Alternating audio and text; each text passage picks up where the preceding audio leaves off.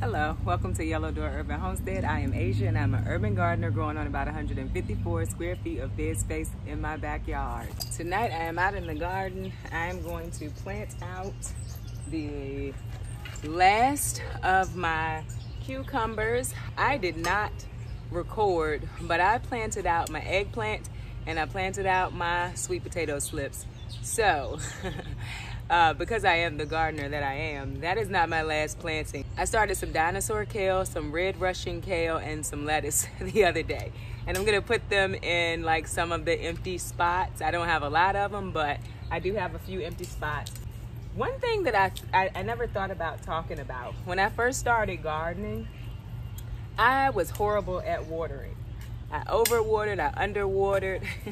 I just was not very good at watering. If you're new to gardening, you're not sure about watering, pay attention to your soil. So there are things that say, you know, water once a week or twice a week or twice a day if it's really hot, but it really is what's going on in your area, in your soil. The thing that I do at this point is I try to water deeply. And so when you hear people say water deeply, or you hear someone say it needs about 1 inch of water a day, that means how much of your soil is gonna get wet, essentially. What I do at this point is I know for my 2 larger beds that I need to do 4 2-gallon containers, and that will water my garden deeply. For the smaller sections, like the one that I'm in, I know that 1 can water that. 1 2-gallon container can water that. If you are wondering about that, that's a good way to kind of keep track of it. So basically, the way I figured that out is I watered my garden and I stuck my finger down and I wanted to see how deep down in the soil was it wet, and I just kept adding another container. So now I know the larger beds take 4, the smaller sections can take 1. The finger test is great. The other thing for watering is you can put in drip irrigation. I don't have drip irrigation. It for me seems like more work than I'm willing to do, and so I'm just not gonna do it. Also, I tried soil blocks for the first time. They were not perfect, but my seeds did sprout. The other thing you can do for watering, if you don't want to stand out here for 1.5 hours and water your soil, is to get a sprinkler. And so there are plants that if you get water on their leaves, it could make them more susceptible to diseases, like tomatoes, like cucumbers, squash. They could be subject to downy mildew, but that is a way to water. And if it's gonna get really hot in your area where the leaves will dry quickly, you can do a sprinkler. It gets really hot here. We are normally in the summers, most days are in the 90s. So I am thinking about trying that this year. We will see. I normally literally just hand water, but if it is way too hot outside, I'll grab the water hose. So it is that time to start tying up tomatoes. So I stake my tomatoes, as I have told you before, and tonight I'm going to start tying them to the stakes. I'm also going to pull any suckers, and so I will bring the camera a little bit closer in a few minutes as I start to work on these. And so what suckers are is extra. They initially start out as leaves. They are more leaves that grow between the main stem of the plant and the side stem of a plant.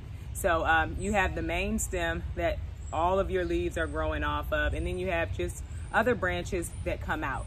In between that stem and that branch, so looks like this, another leaf will start to grow. If you do not pull those, they call them suckers. If you do not pull them, they will grow essentially into another plant. And if you have a lot of space or you're not too worried about airflow, that is fine. I am in a small space, and so I do worry about airflow. Plants that don't get enough airflow are subject to getting diseases. And so my plan is to single stem which means I just want that main stem to go up this stake this year. So I brought you in pretty close to show you what a sucker is. So this is my main stem. This is a side leaf, a side branch. And so right here is what I mean by a sucker. And this will literally grow into a whole other plant. So I pull those. Actually, here's a really big one. I just noticed that. I brought you in so close and didn't pay attention. Right here, that is a sucker. This is your main stem. This is your branch. And that is your sucker. So I'm gonna pull that sucker out. Now you see my main stem. This is my main stem going straight up. These are branches coming out of the stem. And what I'm gonna do is just start about here, and I'm gonna tie the yarn loosely around the tomato. Don't tie it too tight because your tomato is gonna get larger as the year goes on. And so I learned this the hard way and had to like retie all of my tomatoes my second year gardening.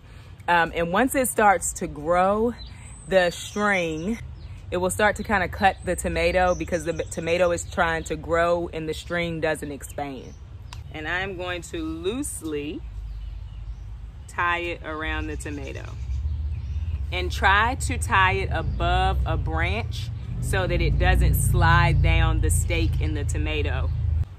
And just like that, I have staked my tomato. Like I said, it's loose, but as the season goes on, the main stem of this tomato is going to enlarge. So right there is the extra space that I have for it to continue to grow. Now is a good time to also check your lower leaves. I pulled off my lower leaves when I planted out my tomatoes, but if you didn't, or if you're noticing that your lower leaves have some type of blight, or maybe if they're starting to look a little suspect, this is a good time to go ahead and pull your lower leaves as well. In most cases, for me, the bottom of these plants are going to end up being bare by the end of the season because I do prune quite heavily, and if I notice anything that looks like blight, I go ahead and pull it. My first year of gardening, my tomato plants got blight so terrible. I didn't know what it was, and I just was pulling and pulling and pulling. I had a horrible tomato harvest that year, but I learned a valuable lesson by having that happen to me. This is a good time to go ahead and do that to save your tomatoes from some ridiculous disease that would stop you from getting those delicious tomatoes throughout the growing season. If you stake your tomatoes, in the comments, tell us how you stake your tomatoes. What do you use to stake your tomatoes? I'm trellising some of mine.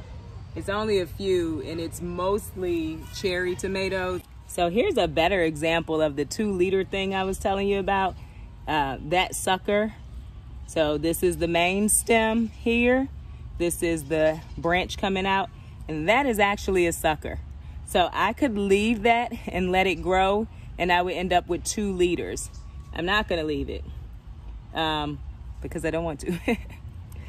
Okay, so I should point out that you do not pull suckers on a determinate tomatoes. The tomatoes that I have in this bed are determinate, meaning they are gonna grow to a certain size, they're gonna produce all of their fruit, and they are gonna be done. So on determinate tomatoes, you do not pull suckers because that's where, you know, that's gonna be a portion of where you get some of your fruit from. So indeterminate tomatoes is when you would wanna pull suckers. Some people say you shouldn't do it on your cherry tomatoes, but I do. So it's totally a choice that you can make. I harvested a few things and picked our eggs. We got 3 tonight. But thanks for watching. Don't forget to like, subscribe, share if you feel it. Don't forget to visit me over on IG, Instagram, at Miss MS Asia Spratly. I post over there about everything going on in the garden at least 1 time a day. I will see you on Saturday. And ask to see the lights at night. It is not all the way nighttime, but those are the lights. when you walk in, that's what you are greeted with inside the garden. And then if you walk over, there's more lights over here. There's some on this trellis as well. And that is the garden lights. My daughter turned them on to movement, and I don't know how to get them off. So that's her little stamp on the garden, the movement of the lights.